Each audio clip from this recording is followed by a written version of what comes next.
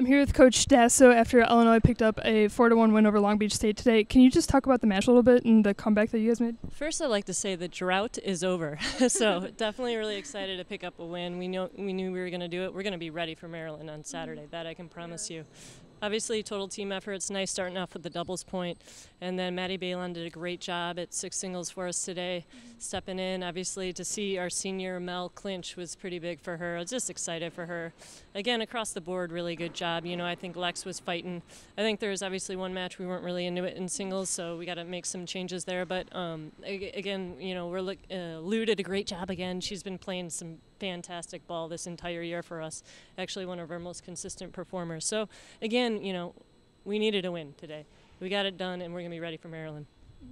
And what are you going to tell the team heading into Maryland between now and then?